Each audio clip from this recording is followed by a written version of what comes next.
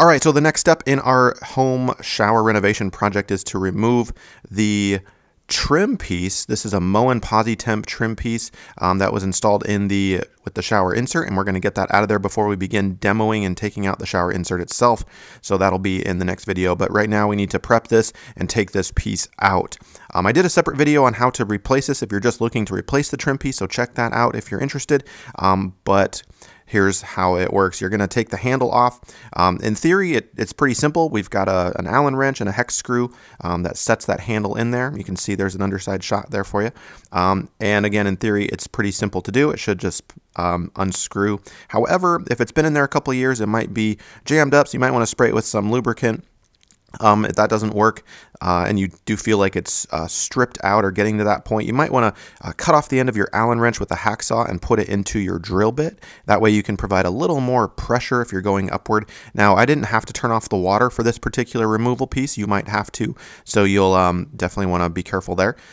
Just to remove the trim piece, I did not have to shut off the water. That didn't work. That couldn't get that hex bolt out of there, that hex nut, or that hex screw. So next I'm going to take a Phillips head screwdriver and I'm going to kind of put it up in there very, very gently, give it a few taps. Look how I'm positioning and supporting the handle. If you don't support it, you just hit it with the hammer to try to bite into that hex nut, you might damage the internal parts of your valve. So be really careful there. That did not work for me. So next I'm going to try just a regular drill bit. It's pretty small enough, and the idea is to put it in your drill and in reverse setting, in a very low setting, kind of put some pressure on it just like that, and then you're going to gently back it out, and that might be enough to get a bite into that stripped out hex nut if you're having problems removing that. That did not work for me, so several things here you could try. By the way, you could wiggle it to see if indeed the hex nut is coming out. Wiggle that handle gently. There should be more play in the handle if you feel like it's coming out, but you're not sure. You could, of course, shut off the main water supply and then have the ability to turn that knob or that handle upside down for better access. I kept the water on. Anyway, I was finally able to get the hex nut out of there. You can see it just fell out.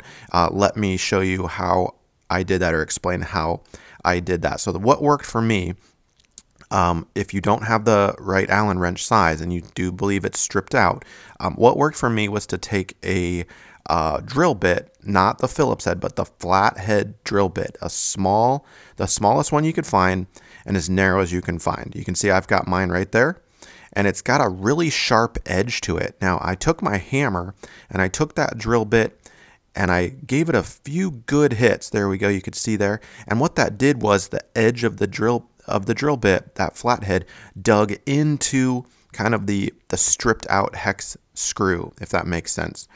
And then I put the drill bit back into my drill and positioned it at an angle and very slowly in reverse on a low setting on my drill, applying pressure to the valve. So I've got a lot of pressure there, supporting the top of that handle so I don't damage any valve parts, right?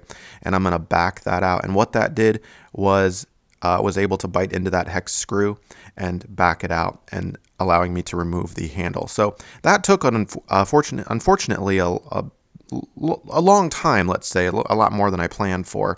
But I ultimately was able to get that out, which is the point, the purpose, and good news. So now what we're going to do is take out those the plate. That there's two really long screws holding that plate in there. You could take out the plastic parts first. There are 3 plastic parts you're going to back out, but I chose to take out the escutcheon screws first.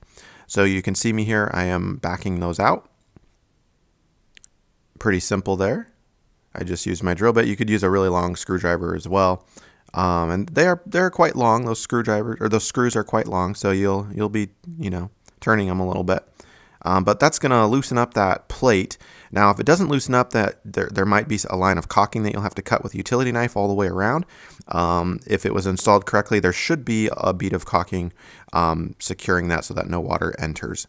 Now, the underside does not have any caulking. There should be a hole on the underside of that plate so that when water comes down, it kind of drips out and doesn't get trapped. Okay, so next we're going to take out This little black piece is the handle adapter piece, and there's a screw right in the center there that is holding that in. And there's a lot of it's not tension, but it's pressure. It doesn't just come right out. There's something that there's some resistance, so to speak. So I was a little worried about that, if that was gonna break a water seal or something, but it did not. The most important thing, if you're taking this out and leaving your water supply on, do not mess with the little metal. You see the little metal ring right in the middle there. It's not a ring, it's a little metal piece that is actually part of the valve. If you turn that, that's what turns your water on. So don't mess with that at all. You're just going to be removing 3 pieces, the black piece, and then 2 white pieces, and that's it. We've got our new trim piece ready to go, but we'll put that aside because this is what the point is. Before we demo our shower and get that out of here, we need to get that trim piece out.